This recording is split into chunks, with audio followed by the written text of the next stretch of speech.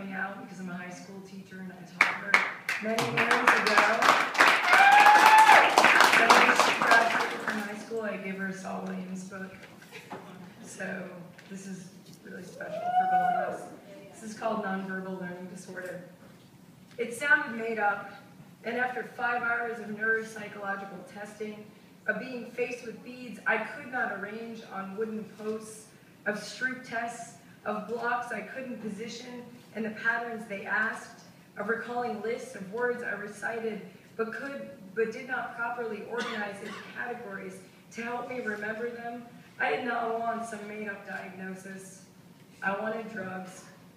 I wanted a pill I could take that would provide concentration, motivation, organization, and every other Asian I needed and never had, but I only got one, an explanation for my whole life, a fucked up looking glass to recolor history, the reason I have no mental filter, why I only like music for the lyrics, not the actual melodies, why I can't find my way out of a paper bag, the cause of my bad handwriting and hatred of anything math related, the basis of my fear of exercise and team sports, the root of why I don't get art or philosophy, or why I got enraged every Sunday when my ex wanted to do puzzles or play Scrabble.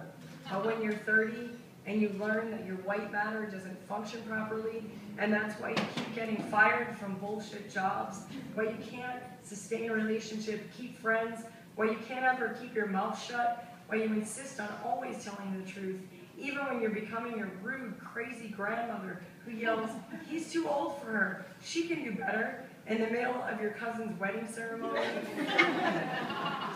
It's not any kind of comfort. It doesn't turn failures away. It just reminds you that you never had a choice. It proves that a malfunction in the right hemisphere controlled personality, formed what you could and couldn't do, and ensured that you take everything, even the diagnosis, the wrong way.